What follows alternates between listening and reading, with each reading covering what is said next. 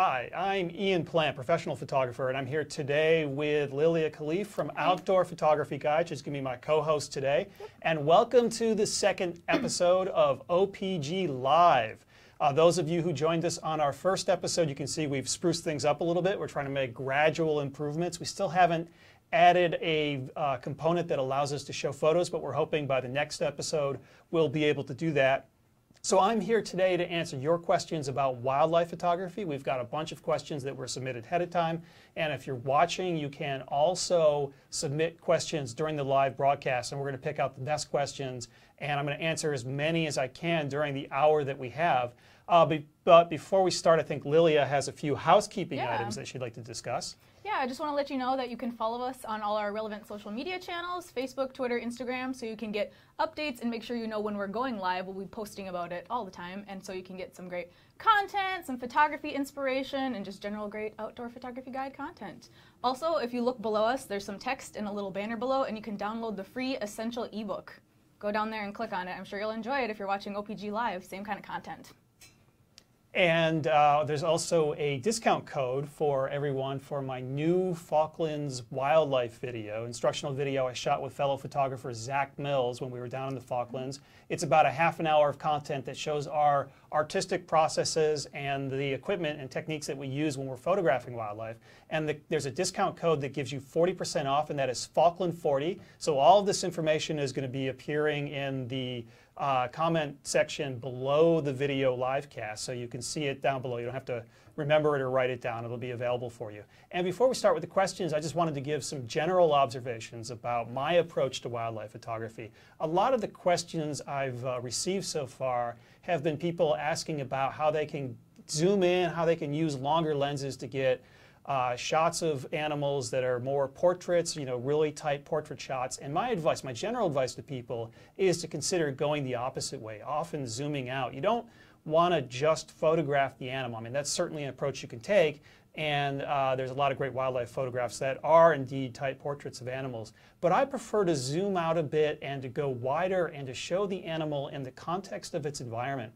And this allows you to tell a more complete story about your wildlife subject, but it also allows you to create a more interesting composition because you'll be including extra visual elements within the wider composition, and this can make it more visually interesting. So I'm always telling people, resist the temptation to zoom in and get that tight shot of the animal. Instead, think about ways that you can zoom out, tell more of a story, and show the animal in the context of the environment. So when I answer a lot of these questions, I'm going to be going back to this basic design principle that I incorporate into a lot of my wildlife photos. So without further ado, why don't we start with some questions. Lilia? Yep, I got a whole bunch of questions here, and I just want to remind everybody to continue to keep submitting questions live. I'll be moderating them and pulling them through. Always keep asking them and interacting with us, and we'll try and pull them right through here. So first question, what's the most difficult situation you've encountered in a wildlife photography situation, and how did you overcome it?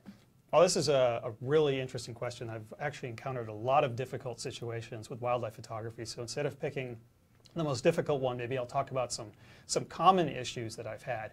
One difficulty I think that most wildlife photographers face is getting close enough to the animal to make a good photograph. Some animals are very skittish, and they just won't allow you to approach. There are certainly places where you can go where the animals are more habituated to people, they're more used to people, and this will allow you to get closer. So I think, for example, going to, in the United States, national wildlife refuges are usually a good place to get good wildlife photos, because in those places the animals that you might wish to photograph are used to people being around. Another thing that a lot of photographers do in a lot of places with photographing wildlife is they stay in their vehicle. So they go to a place where there may be a road that will take you into a wildlife area, and if you stay in the vehicle, the animals are a little less skittish then, though I've certainly encountered animals that are as skittish about vehicles as they are about people. But these are approaches that can allow you to get closer to animals, and it's certainly easiest if you go to places where the animals are used to being around people. If you're in areas where the animals aren't as used to being around people, other options include getting really creative with camouflaging yourself or using a hide or a blind and waiting for the animals to come to you. And these are all options that definitely you can you can use. Another problem, this is kind of the flip side of not getting close enough, is getting too close to the animals. There's a lot of people who speak about wildlife photography ethics and recommend that you don't get too close to an animal, and of course that's something that I try to do myself. I don't like getting so close that I'm disturbing an animal or scaring it away. But no one ever tells you what happens when the animal starts coming towards you. A lot of animals, if you're being, especially if you're being really good at camouflaging yourself or keeping your profile low and non-threatening, the animal might notice you but might not be concerned about you and may head towards you. So especially when you're working with larger animals. I remember once when I was in Yellowstone National Park and I was photographing bison, I was outside of my vehicle and I had some large bulls that were walking towards me. And I had an escape plan, so I knew that when the animals got closer to me that I would start backing away, and then I would go behind my vehicle so that I could be in a safe place as they passed me by. So always have a good escape plan when you're photographing animals and you're afraid that they might come towards you and get too close and maybe put yourself or the animal in harm's way. Now with that Yellowstone story, unfortunately, I had an escape plan, but I didn't have a plan B. I turned around when the animals were too close to go hide behind my vehicle, which was about 20 feet away, only to realize that another group of bison had come up the road and I didn't realize it, and they were standing exactly where I wanted to be behind my vehicle. So I had to get creative to avoid being trampled by the bison that were now walking right by me. So always be careful. You don't want to disturb or harm the animal, and you don't want to get yourself hurt by the animal. So you want to be careful when you're trying to get close to get that perfect shot, which is another reason why I'm often taking a wider view, is that allows me to keep a safe distance between me and my animal subject, which means I can do more photography because I'm not risking frightening the animal away. And it also allows me to take that broader view, showing the animal in the context of its environment and creating a more interesting composition. Interesting. All right, we got a more specific question here. Do you have any tips on how to track an eagle at close range with a 200 to 500 millimeter lens? Well, tracking, I'm assuming that this is a question about tracking a bird in flight in particular. When you're working with fast-moving animals, especially birds, keeping the lens on them can be difficult. Now, if you're working with a zoom lens, like a 200 to 500 millimeter lens, one technique that can be effective, and is a technique that I've used before, is you zoom out a bit while you're moving with the animal. Because often the hardest thing to do, especially when you have a long telephoto lens, is to keep the animal within the image frame. With a long telephoto lens, any movement you make is greatly magnified. So if you slip your arm a little bit to one side or the other, you can completely lose the animal from the image frame, and it's harder to keep track of it. So a lot of times wildlife photographers, if they're working with a zoom lens, will zoom out while they're tracking the subject, and then once they've got the rate of movement kind of dialed in, so you've figured out where the animal's flying and you're moving steadily with it, if you're capable of doing so, and it often can be difficult when you're in the moment. But if you then zoom in so that you get the framing that you want, then you can get the shot that you're looking for. So it's a bit easier to track when you've zoomed out a bit. So you zoom in at the last moment when you're ready to take the shot. So that's one technique. Another thing you want to be able to make sure that you do is that you use your camera's predictive autofocus mode. So all cameras have different modes, and there's usually a mode on each camera. They all have different names. Like for Canon, which is what I use, they call it AI Servo. It's a predictive autofocus mode that tracks moving subjects. So that's something that you really want to have, because if you try to use like a one-shot mode or something like that, where you have a focus point or a group of focus points that's trying to track the animal, and you have to keep the animal, you have to keep the focus points on that animal as it's moving. If the animal moves out of that focus point range, you're going to lose focus. But with a predictive autofocus mode, where the camera is tracking movement within the image frame rather than a specific spot, it's much easier to keep your focus locked on that bird as it's flying. All right, in that same vein, we just got a question submitted live by Gary, and he's looking for techniques to shoot birds that are maybe like in front of trees or in a cloudy sky. How do you get the bird to pop out in the frame there? Oh, Gary, thanks. That's a great question. We're getting a lot of bird questions so far. I guess bird photography is fairly popular. So with any photograph, I think what you want to do is have visual separation. And this is a challenge of working in a two-dimensional artistic medium. In the real world, our eyes perceive things in 3 dimensions. So we see that eagle or that bird standing out from the cloud behind it. But when you squish things down to a two-dimensional artistic medium, that visual separation that our eyes perceive might get lost. So the animal might not stand out from that background. So one thing you need to do is look for some contrast so that the animal stands out from the background. Now, for example, if you're shooting a dark bird, let's say a bald eagle, which has got black feathers except for the white head, black and brown feathers, if you've got a white cloud behind it, the white cloud's going to be brighter than the eagle, so that's going to be good from a contrast point of view. But unfortunately, because the cloud is brighter than the eagle, that's not necessarily going to be good for the photograph, because the white cloud is going to be more attractive to the viewer's eye than the dark eagle. So ideally what you'd want to have is some bright sunlight on the eagle so that the eagle's brighter, and that allows it to stand out from its background. So you still want to have that contrast, if you can, between the background and the subject, but I think having some light on your subject, first of all, is really going to help it stand out a lot more. So especially, I used to do a lot of eagle photography when I lived in Virginia on the Potomac River. There were hundreds of eagles there where I lived. In fact, there was a bald eagle's nest in my next-door neighbor's backyard. I could literally take photos of the eagle's nest by opening my front door and just having my tripod set up inside my house. As a matter of fact, I did a book on the Chesapeake Bay where one of the photos was of a bald eagle in a snowstorm, and I literally took it from inside my house with the door open, looking out. I didn't go outside because it was snowing too hard. So that was a great experience, and it allowed me to experiment a lot with techniques to photograph eagles, especially against the sky. And I found usually the best kind of light was to shoot in the early morning or the late afternoon on a clear day, or when there was some strong sunlight. So I had this golden sunrise or sunset light lighting up the eagle as it was flying against the sky. And the best background for that might have been some heavy storm clouds that were in the background that were in shadow. So the eagle is brightly lit in the foreground, and there's these shadowed storm clouds in the background. So the eagle, because it's brighter, stands out. And there's also some color contrast. You have the warm light on the eagle, and then you have the cooler, darker colors of the clouds in the background, and that created this really nice visual contrast that helps separate the eagle from the background sky. Cool. We've been getting a lot of questions that are kind of in the same vein and segueing really nicely. You've been talking a lot about natural light and how to incorporate that in your photographs. So John asks, and this doesn't apply just to like bird photography or eagle photography, what's your favorite time of day to photograph wildlife, dawn or dusk, for natural light purposes? Well, this is a fantastic question. I've been shooting landscape photography primarily for a long time, and wildlife photography is something that I kind of branched into, and now I do quite a bit of it.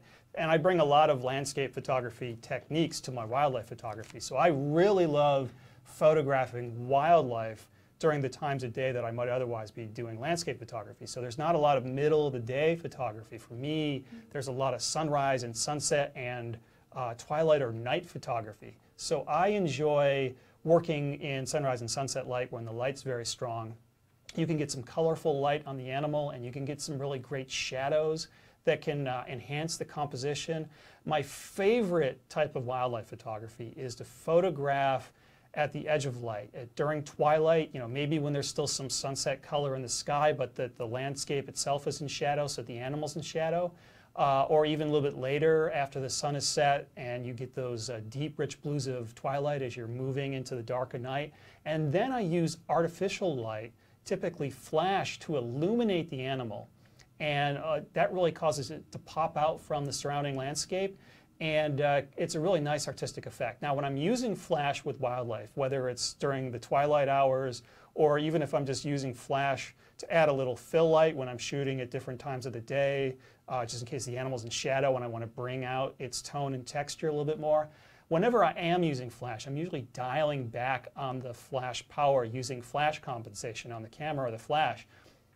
And almost always shooting at -2 or -3 flash compensation. So I'm softening the light of the flash. It's not that strong. What you want to do is avoid that over-flashed look when you're photographing animals. So by dialing back the power, it's a softer light. There's less shadows being created. It's less harsh. It's much more natural looking. And it can be a really nice complement to a wider wildlife photography scene where you might have a beautiful twilight sky in the background or something like that. So using artificial flash to augment the light when you're working in these low light conditions can be very powerful artistically. All right, next question makes me think of, you have some photographs of, you got like a lion and a leopard in the dark, and it's like around the Maasai tribe area. You did a few photographs like that. And George asked specifically, how do you avoid eye shine in those sort of photographs when you're photographing predators at night? And he has a clarification here. I know the flash should be away from the lens, but how do I place it far away so that it turns when the lens turns is the challenge, and a meteor-long flash arm won't work on a vehicle? Okay, well, so he's absolutely right. The best thing you can do is to have the flash away from the camera, but it doesn't have to necessarily be that far away to avoid the eye shine. So typically just getting the flash a few inches away from the camera so it's not shining light directly into the eyes at the same angle that the camera is pointing is enough. So a lot of times photographers will use a flash bracket, which basically just connects to the camera, and there's an L bracket that goes off to the side that you mount the flash on, and you have a cord that connects the two, and that's usually enough to prevent that eye shine look. Another thing you can do, once again, dialing back on the flash power so it's not as powerful. That helps reduce the look of eye shine. Now, so the photos that you were referencing, which were taken in Kenya during the twilight hours, those were actually illuminated using a spotlight. So I had my driver of my safari vehicle, he would shine the spotlight and he'd be several feet away from me. So the spotlight is a great way to light up the animal. And also helps avoid the eye shine problem if you have an assistant or someone else who's with you who's standing a few feet away to shine the light at a different angle. But even usually just getting the flash a few inches away so it's not coming at the eyes at that same angle as the camera is enough to help mitigate eye shine. All right, and as we're going along here, I just want to remind and kind of clarify for people who may be joining us, maybe 15 minutes in, a little late. We're here with the Outdoor Photography Guide live event focusing specifically on wildlife photography, and I want to remind you to keep asking questions live so we can bring them in and answer them right here.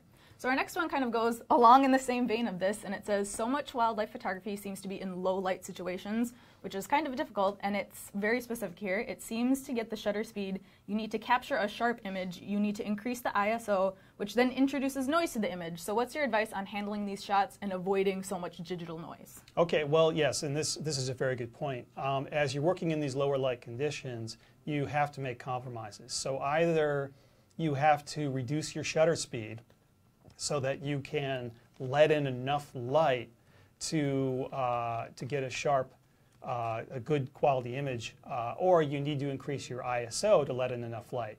And they both have their penalties. So if you use lower shutter speeds, at some point you're going to start introducing shake into the image. So a lot of wildlife photography is done handheld, or if you're working from a safari vehicle, for example, you might be using a beanbag support. I do use a tripod for a lot of my wildlife photography. But even when you're working on a stable support like a tripod, if you're using low shutter speeds, like 1/30th of a second, 1/15th of a second, or less, you can still have problems if the animal's moving. So it might prevent you from getting a sharp image. So a lot of times you end up having to increase your ISO to compensate. And here, working with a good camera that can handle high ISOs capably is very important. So I tend to use, if I can, a full frame camera versus a crop sensor camera, because usually the full frame cameras handle high ISO noise better. They have less digital noise that's created when you're using high ISOs.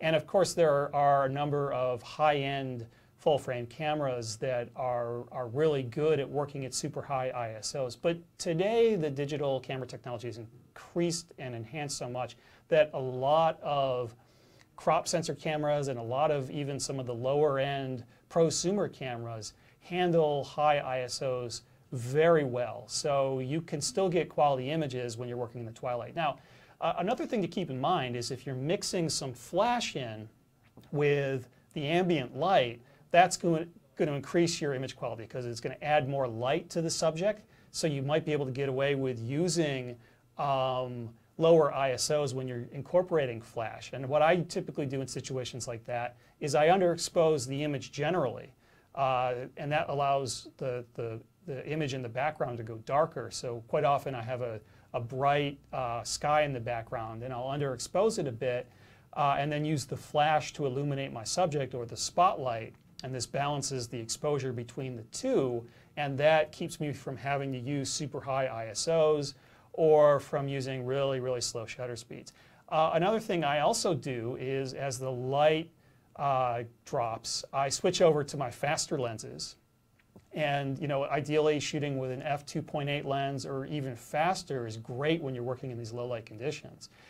So there might be some lenses that I'm no longer using in these low light conditions, like some of my longer telephoto lenses that are f4 or f5.6 with a teleconverter added on or something like that. These options become less usable in low light conditions. And I start working with wider angle lenses because you can get away with slower shutter speeds with a wider angle of view and still get a sharp image. So for example, if I'm working in the twilight while on African safari, and if I'm close to a lion, I can take out my 24mm 1.4 lens, which lets in a lot of light. I know I can shoot with that wide angle of view at 1/30th of a second as opposed to 1/300th of a second with a longer lens. So this gives me a lot more flexibility. But it's always a trade-off. Something has to give as the light goes down. My advice is, no matter what, just keep shooting. If it turns out that you ended up using too high of an ISO and the image is too noisy, well, you might not be able to use that photo at all. But if you didn't shoot it in the first place, then you never would have been able to use it. So I do a lot of experimentation. I look at the images as they're coming on my camera LCD screen. I zoom in to check the noise levels. I make compromises. A lot of times by going to a slower shutter speed, you might not get sharp images, but if you shoot a lot of photos, maybe 1 out of 5 will be sharp. If you're using a shutter speed that's just a little too slow for comfort, just kind of fire off a burst, and every now and then you'll get a lucky sharp shot. So just do the best you can, make the compromises that you need to make, but keep shooting anyways, because if you do get lucky and you get something good in those really extreme conditions and you've got something usable, if you just gave up and stopped shooting, then you've got nothing. Everything's a learning experience, right? You got to take bad photographs to get good ones out of there. Well, I take a lot of bad photographs. That's the secret to my success. So the good ones you see are the product of literally thousands and thousands of bad shots. It is a lot of experimentation. There is a joke that a lot of photographers use, which is spray and pray, which means just take as many photos as you can and hope that there's some divine intercession that creates a good photo. And I tell people to use this strategy, but to have a method to your madness. I don't spray and pray. I've got an idea in mind of what it is that I want, but sometimes I find that you have to take a lot of different test shots and experiment a lot, and sometimes you just have to shoot to just keep the process going to really figure out how to make it work. They do say that good photographers are the bad photographers that never gave up. So it's a little bit of sage wisdom. Exhibit A. Okay, a little clarification going back to ISO. Do you ever use auto ISO for wildlife shooting, or do you find that's a little lack of control there? I use auto ISO almost always for wildlife shooting, and I think it's a great way to be shooting and not be thinking about the fact that light might be changing. So if you set your ISO to a certain level, if the light changes, then you have to continually change your ISO to adapt to the changing light. If you're shooting auto ISO, then what happens is that as the light changes, the camera will automatically increase or decrease the ISO. So for me, it's a really great way to think more about my artistic process and not worry so much about the technical things. Now, when you're shooting in any auto mode on your camera, you have to make sure that you're still part of the decision-making process for the overall exposure. So it's critical to learn how to use exposure compensation when you're shooting, whether it's auto ISO or auto aperture or auto shutter speed. Any of these automatic modes, the camera is making a guess about the proper exposure. And I don't know, maybe 75% of the time the camera makes a very good guess. But you still need to be in control of the process, especially if the camera makes the wrong guess, or if you're looking to do a creative, artistic exposure, either intentionally overexposed or underexposed for a creative effect. It's critical to learn how to use exposure compensation. You can add more exposure or decrease your exposure until you get it right. So when you're working with auto ISO, always make sure that you are reviewing the exposure choices your camera is making and using exposure compensation as necessary to correct any mistakes the camera's making. Also, another thing to watch out for. Now, I don't set a maximum ISO when I'm shooting auto ISO. Once again, under the theory that, yeah, there may be ISOs that are so high that the image will be completely useless because it's too noisy. But if I don't take those shots, I'll never know. And sometimes you'd be surprised at how well your camera handles high ISO situations. It's critical to look at your photos when you're taking them. Every now and then, pull one up, zoom into 100% on your camera's LCD and see how noisy it's getting. If you're getting past 3,200 ISO, especially if you're getting up to 10,000 ISO or higher, you're probably going to start seeing a lot of digital noise. One thing that's critical when you're shooting with these higher ISOs is to make sure you have a proper exposure. And by proper exposure, I mean push the histogram as much to the right as possible without overexposing any of your highlights. The more that the overall exposure of the image is shifted to a brighter image, the cleaner the image files will be. So if you end up underexposing your image and you use high ISO, when you later try to open up that file when you're processing it to give it more exposure, you're going to see a lot of noise. But I have taken high ISO shots at ISO 5,000 or 10,000 or higher where I had a really good, clean, bright exposure, and I've been surprised at how little noise shows up in those files. You can still make a really clean, usable file. It won't be as good as the same shot at ISO 100, but it might still be very usable. So definitely use auto ISO. There might be times when you specifically want to turn it off and control the lighting and exposure situation more, but I use auto ISO almost all the time when I'm shooting wildlife. All right, what's the best way to follow wildlife movement when shooting with a really long, heavy lens like the Tamron 150 to 600 millimeter? Okay, I think I answered this in part earlier. You know, one thing you can do is you can zoom out while you're tracking your subject, and then when you're ready to take the shot, you can zoom in and get the framing that you want. This takes a little bit of practice, and it's certainly easier to do if your camera is supported by something, so if you're not completely hand-holding it. So if you're working on a tripod or if you're using a beanbag support, this makes it easier for you to do the movement and zoom at the same time. But it's something you can still do with most lenses handheld. So if you're working on a tripod, or if you can work on a tripod, a lot of photographers get what is known as a gimbal head, which is a specially designed tripod head for long lenses, and it's got a bit of a L shape to it, and it's designed to keep the lens on its center of gravity so that you can easily move the lens up and down, left and right, and pan and track a subject without actually having to hold the lens physically in your hands. So it takes the weight off your arms, and it's a very fluid movement, and it makes it a lot easier to track a subject. So I think that this is the type of equipment that you can use to greatly enhance your wildlife photography. But it's something you can only use with a tripod. So once again, if you're on African safari and you're shooting from the vehicle and you've got a beanbag support, obviously you're not going to be able to use the gimbal head. But even a beanbag support can make it a lot easier for you to move and track with a subject without having your arms get tired. All right, our next question, maybe you'll have some good stories for us, but Aaron asks if you can share some tips for photographing wildlife babies. They often seem a little more skittish than the parents and might be a little difficult to get a good capture of. So what are your tips and tricks on that? Well, that's a really good question. And I guess wildlife babies depends. Some wildlife babies are more skittish than the adults. And a lot of times wildlife babies are more precocious than the adults. So it can either be more difficult, sometimes it can be a lot easier to photograph the babies.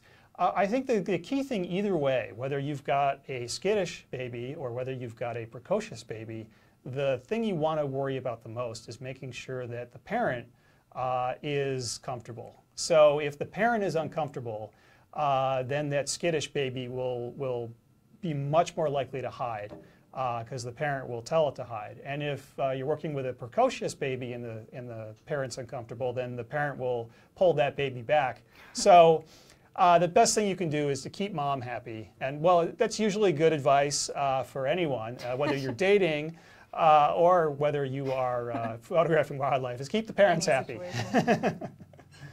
All right, Carrie says that they are a beginner wildlife photographer, and what do you think is the best lens to start to learn and begin on wildlife photography with, like train on, sort of? So I'm going to speak in generalities. I try to avoid getting too specific with equipment just because A, I'm not familiar with every system out there. There's many different camera systems, and B, I hesitate to give very specific equipment advice to people because everyone has different needs and a different budget.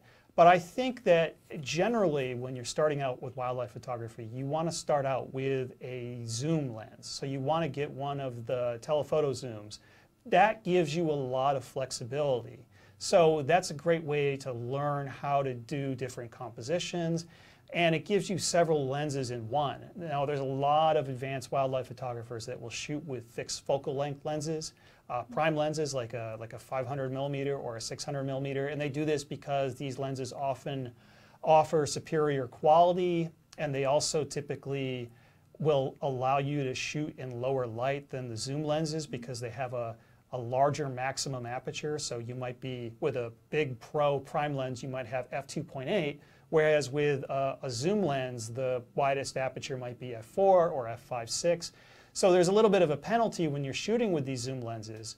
You typically have to use higher ISOs when you're working with these lenses because they don't let in quite as much light.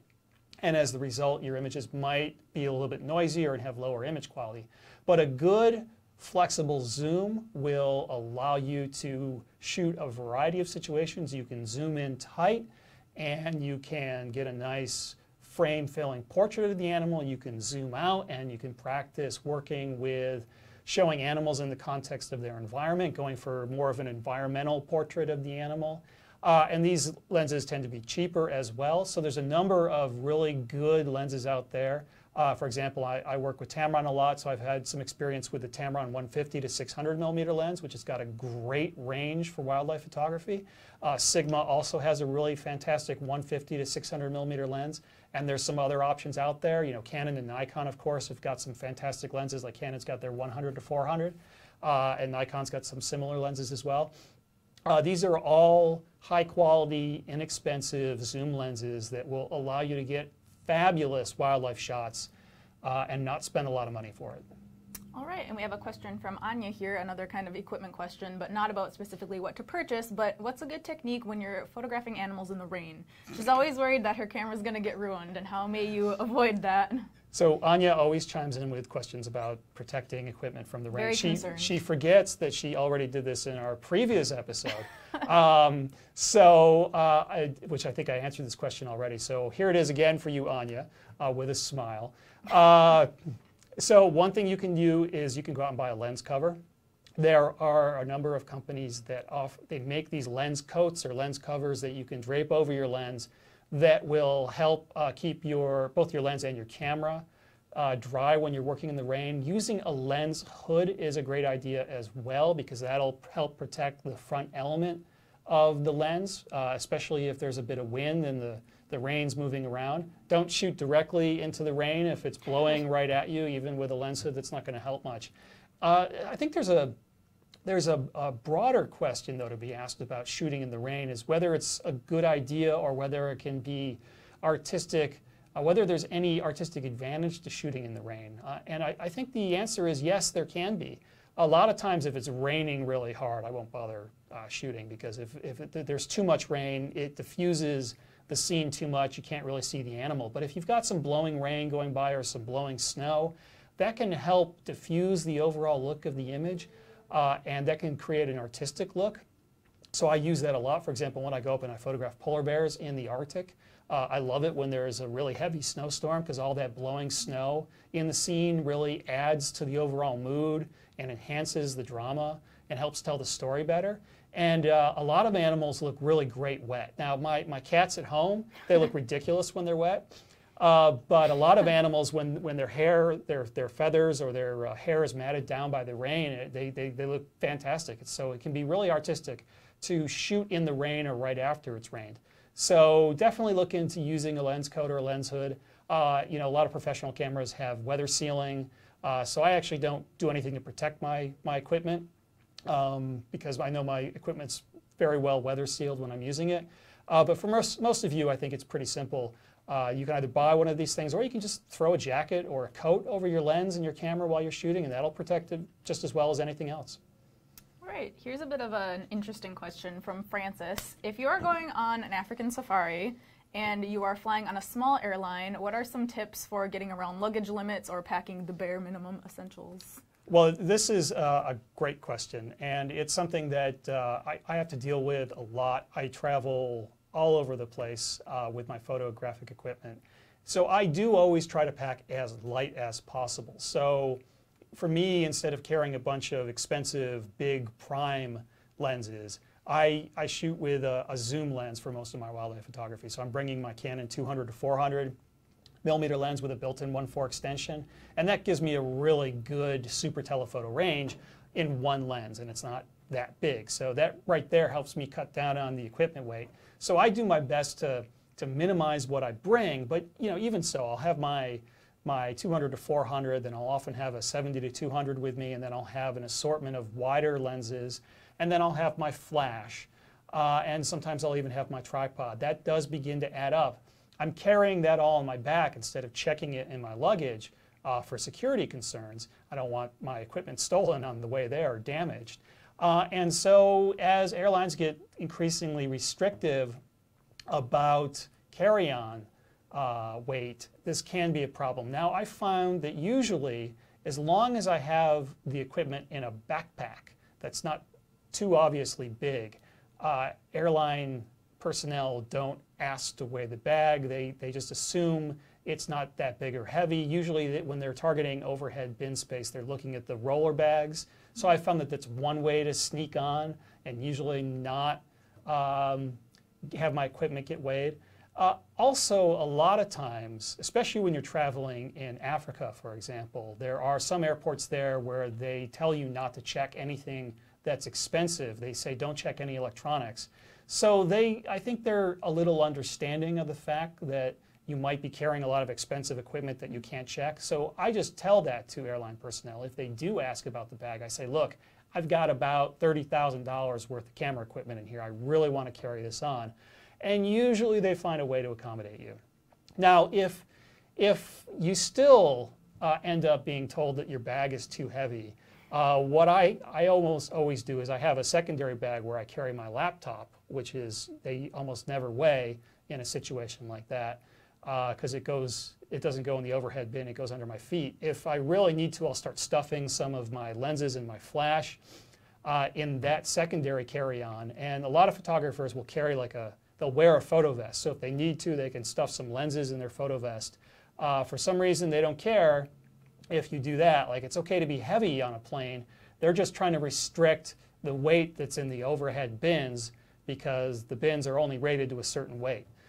So usually there's a way around it. I've never ever had a situation in all my travels where I've been told I had to check my camera gear or do something drastic like that. Though I have heard stories of that occasionally happening. But usually if you explain what you have and they understand how expensive the equipment is, they'll figure out a way to make it work for you. All right, and as some more time has lapsed, I just want to let everyone know who may be joining us a little later. Welcome to the Outdoor Photography Guide live event on specifically wildlife photography, and make sure that you're always asking us questions in the live feed so we can answer them right here. Our next question is, maybe like if you're on an African safari and you have to stay restricted in a vehicle, what's your advice on getting some low angle shots when you might not be able to get out and on the ground? Well, that's a great question. So typically with safari vehicles, most of the safari vehicles in Africa have a pop-up option, but not all of them do. So the pop-up option allows you to stand and shoot, but you're very high. Most of those vehicles also have windows, so you can, instead of standing, you can be sitting in the vehicle and shooting out of the window.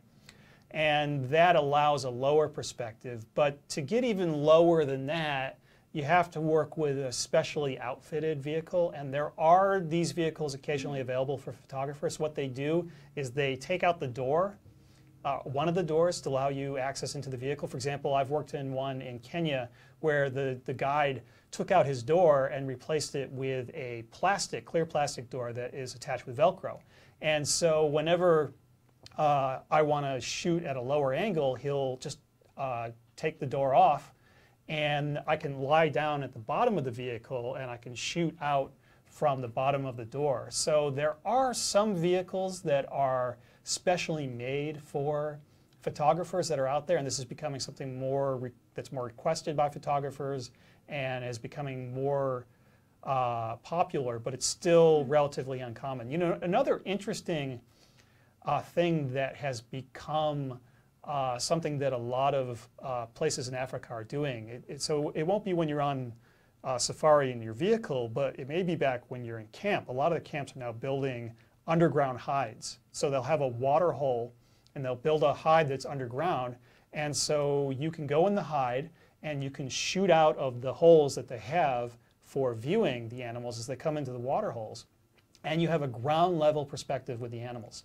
So I would recommend when you are researching locations for an African safari to look to see if you have either of those underground hide or modified vehicle options available to you.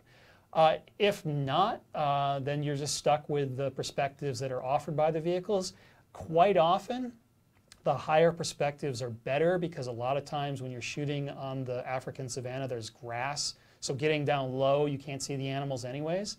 But especially like, for example, in the Serengeti or Masai Mara of Kenya, when the wildebeest come in and they literally mow the grass down, getting that lower perspective can be good. Just one thing to keep in mind when you're hanging out of a low perspective option in a safari vehicle, that if a lion or a cheetah or a leopard gets a little close, to keep your arms inside because they move fast and they will pull people out if they sense an opportunity. So just always be very alert and listen to what your guide is saying. Stay inside the vehicle as much as you possibly can. Stay safe, yeah, for sure. Definitely. All right, we got a lot of questions about African safari trips in general here, and we have one from Larry who said that he has done a lot of research on doing an African safari and has a general consensus of advice to shoot aperture priority. With the potential to be shooting action shots, why wouldn't you initially have your camera set on shutter priority? This is a fantastic question, Larry. Thank you for asking it. I do hear that a lot from wildlife photographers, that you should shoot aperture priority. And the reason why they say this is that almost always when you're shooting wildlife, you want to use a wide open aperture to creatively blur the background. You want the animal in focus, but you want the background blurred so the animal stands out more.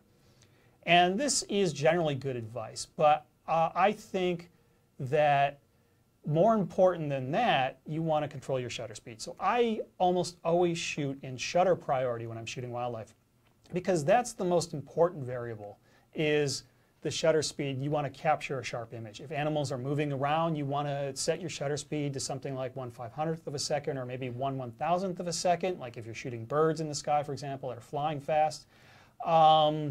And almost always I found that when I'm shooting in shutter priority with a combination of auto ISO, unless it's very bright out, I end up with the widest open aperture anyways, because what the camera does is it will immediately default, before raising the ISO, it is going to open up the aperture to let in light. And then once it reaches the maximum aperture, that's when it'll start increasing ISO. So I'm not typically photographing wildlife in the brightest part of the day. I'm working more in the morning and evening and the twilight periods. So by default, there's just not enough light. So if I'm shooting at 1/500th of a second, the camera is always picking the widest open aperture and maybe increasing the ISO to compensate to give me enough light. So it's not a problem. If I do find myself shooting in a brighter environment, I will keep an eye on the aperture that my camera is picking. And if I decide that the camera is stopping down to smaller apertures because it's too bright out and it's trying to keep my shutter speed where it is, then I might switch over to aperture priority to ensure I get that blurred out background. But for the most part, I shoot shutter priority, and it's only an issue, that aperture is only an issue if you're shooting in bright light. But if you're shooting in lower light situations, or if you're using a really high shutter speed, almost always your camera is defaulting to the widest open aperture. Just pay attention when you're shooting and make sure it's not stopping down to something smaller if that's a concern for you. All right, we got a post-processing question here. Or if you have any advice on capturing fine details in your post-processing, specifically in fur and feathers on subjects you're shooting. Well, this is an interesting question, and I might need a moment to think about it. So I'm gonna talk as if I know what I'm talking about, but it might be a few minutes of babble before I actually collect my thoughts.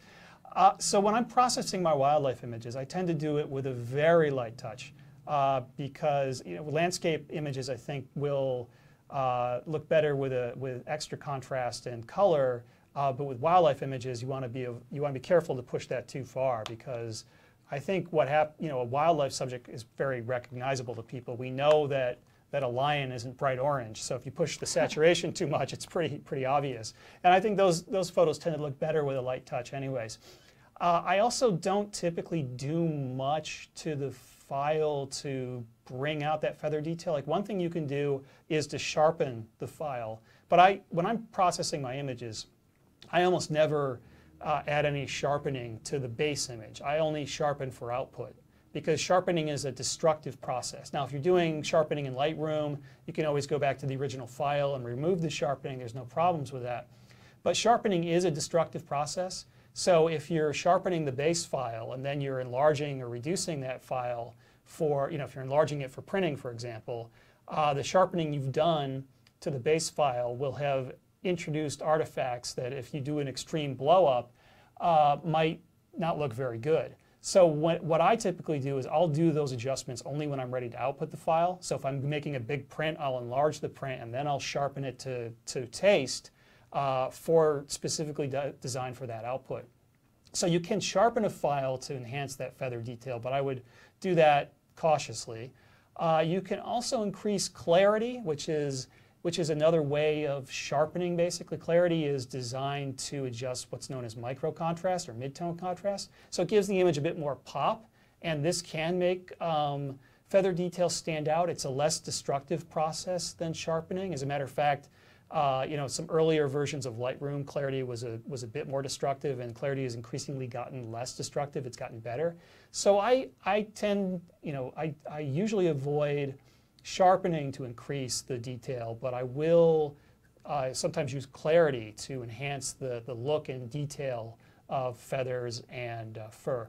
Once again, you want to avoid going too far, and just remember that you should really be making these adjustments based on final output, because the sharpening and clarity you might apply to an image when you're making a big print will be different than when you are putting a small image on the internet. So I tend to make these adjustments during the output phase and not worry about it so much at the beginning phase. All right, we have a live question from Mary who asks, if you're in a situation where you have to shoot through a window to capture an animal, do you have any advice on that so it doesn't look super blurry or you're getting a lot of the exposure via the window? Mary, that's a great question. My advice is to never shoot through a window. So, and I've certainly done this, especially vehicle windows. There's a problem with shooting through vehicle windows, and I don't know the optics or the physics of it, but depending on your angle, it distorts the quality of the image. So I don't know what it is exactly that does it, but I have noticed that it's difficult to get a sharp image when you're shooting through window glass in a vehicle, especially if it's angled like the front windshield. Something about it bends the light or something, and it just doesn't look that good. But if you're shooting in clear glass, so whenever you're taking a picture, you're shooting through glass. Your lens is glass. So there's nothing about glass itself that's problematic. So if you're shooting in clear, flat glass, for example, like out of a house window, it's a much cleaner look than if you're shooting through that angled vehicle glass. But there's a few things you can do. One, reflection is something that can degrade your image quality. When you're shooting in the glass, there might be a reflection in the glass. So the best way to avoid having that reflection show up in your image is to block out as much of what's behind you as you can. So ideally, if you had a dark blanket that you could throw over yourself and throw over the window so that everything that's behind you is blocked and there is no opportunity for that to reflect on the window that you're shooting through, that will make that'll make the image look a lot better. I've also noticed that sometimes when I try to shoot through vehicle glass that the autofocus has some problems locking on. Once again, I think it's that same thing that's degrading the image quality. So that's a consideration as well. You may have to switch over to manual focus if necessary. So, as I said, my best advice is just avoid shooting through glass if you can, and if you have to shoot through glass, make sure it's flat glass that hasn't been treated. You know, you have almost no problem shooting through like window glass in a house or a building. That's usually, usually reflections are your only problem there, and that's easily solved. But when you're shooting through that angled, maybe treated or tinted glass of a vehicle, you'll have all sorts of problems. All right, we have another question from Francis, and it's a bit broad, so maybe you could go through a few different examples, some situations. And Francis asks, can you talk a little bit about how/when you use flash in your wildlife photography and best practices? Okay, yeah, and I did talk about this a little bit earlier. Yeah. So the times I'm using flash, well, actually, the truth of the matter is I use flash a lot with my wildlife photography. If there's a lot of bright ambient light, if the subject's front lit, there's really no point in using flash. The front lighting itself is illuminating the animal, and especially if it's at a good time of the day, when you've got some soft, colorful light, then there's no need for augmentation. When I'm using flash is typically when the animal might be in shadow and its surroundings might be brighter. So I'm using flash to add a little bit of fill light so the animal stands out better. And also when I'm working in lower light conditions. So, for example, when I'm shooting at sunrise or sunset, I might be using flash to augment the light on the animal. If I'm photographing orangutans in the rainforest, I'll use a little bit of fill flash just so that the animal stands out a bit more from that dark rainforest environment in the background, so create some separation.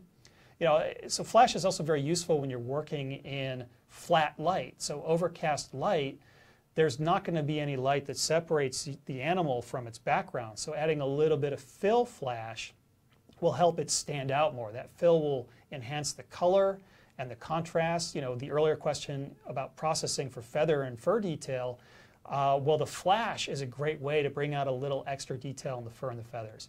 But as I said earlier, the best practice I can advise is to not use the flash at full power, to dial back using flash compensation, or if you're setting the flash manually, just reducing its power. With flash compensation, I'm almost always shooting at -2 or -3. If you're farther away from the animal and you're reaching the edge of the flash's power range, then you might not have to dial back with flash compensation. It might naturally, the light will naturally start falling off.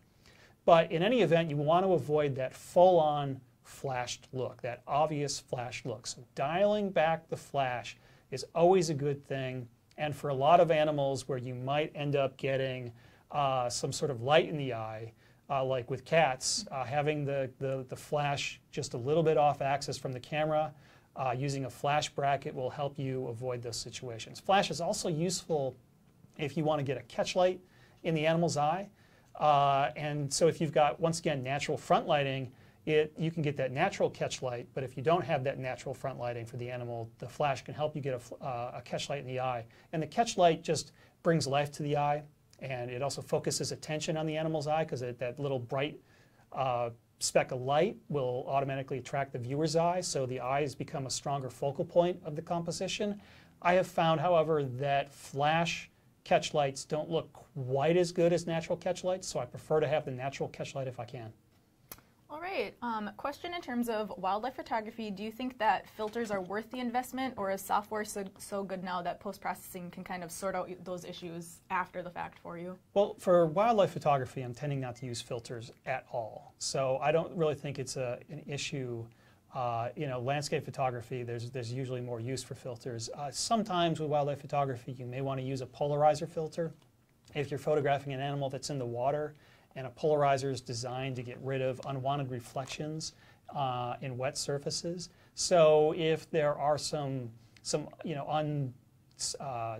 unsuitable glare or reflections you don't like in a scene that's got water or wet surfaces, you might use a polarizer in those circumstances. But 99.99% of the time, I don't use filters for my wildlife photography at all. All right. Live question from Jay. Do you have any recommendations for shooting wildlife in the snow? Any unique techniques or equipment that you use in winter or snow photography for wildlife? This is a great question. I love photographing animals in the snow. The heavier the snowstorm, the better. Certainly when you're photographing winter wildlife, it's good to photograph them when the landscape has just been snowed upon. So there's a lot of deep snow, you don't want twigs and dead trees and things like that sticking out because it just makes it look barren. But if you've got a nice thick snowfall that the animal's walking through or sleeping in or whatever, that's a much cleaner background and it looks a lot nicer. And I like shooting when the snow is falling, especially thick, heavy, wet snow, because it adds an ethereal sort of Gaussian blur look to the image. It helps diffuse the image, and it helps tell a story. The animal walking in the snowstorm or doing something like that can just really tell viewers something about the winter environment. The key technical advice I have for shooting in snow is to remember that your camera meter is easily fooled when you're shooting a scene that is essentially white. So your camera meter is designed to try to make the overall exposure neutral. So if you're shooting, for example, a bright white wall, the camera is going to underexpose that image because it's going to want to make it look neutral gray, and vice versa if you're shooting a black wall. It's going to overexpose the image because it wants to make that look neutral gray. So you have to use exposure compensation to get the camera to meter the scene correctly. So when you're shooting when there's a lot of snow, then you're going to want to increase your exposure compensation. So I'm often shooting at +1, +2, or even as much as +3 to make sure that the final exposure looks correct. So if you've got, for example, I have a lot of photographs of polar bears in snowstorms. So it's pretty much white on white. And in those situations, I'm often using somewhere between +2 and +3 exposure compensation to make sure I get the proper exposure. If I just let the camera meter it on its own using shutter priority or aperture priority, what's going to happen is that the camera is going to underexpose that image and everything's going to come out looking gray and flat. And when it's underexposed, you also get more digital noise. So it's important to increase your exposure compensation so that the metering is perfect. So you want to keep pushing it to the point where the histogram is all the way to the right of the graph, but you don't want to actually overexpose any of those whites. So you want to avoid the blinkies if you've got your exposure highlight warning on, and you want to avoid pushing the histogram to the right of the graph so you get the spike on the right side of the histogram graph. You want to avoid overexposing your highlights, but I will push my exposure as high as I can before I overexpose any of the whites to get the proper exposure. All right, we've talked a lot today about birds and tracking birds in flight, but would you say the techniques are similar or different if you're tracking an animal that's moving and taking an action shot running? How would that be different from tracking a bird in flight? Well, the techniques are actually fairly similar, except that a bird has got a freer range of movement. It can go up, down, left, right, away from you, closer to you, whereas the animal is a little bit more restricted.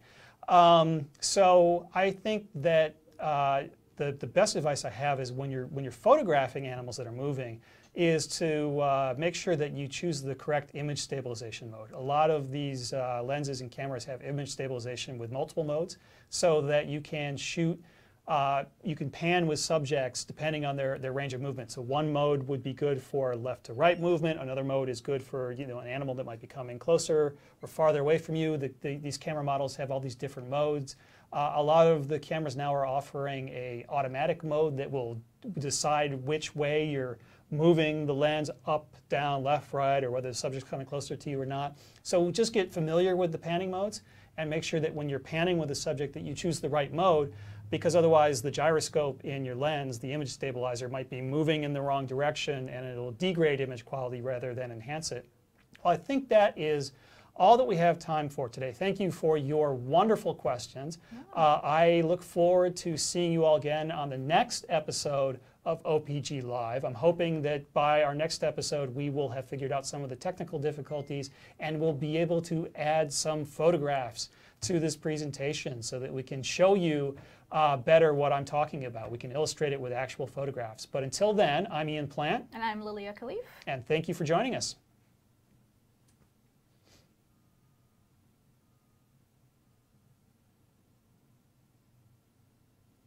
Definitely good. I hate waiting for it to go not live. A lot of repeat questions coming in today. Yeah. This makes me nervous because the light's still blinking at us. It's recording. I'm afraid.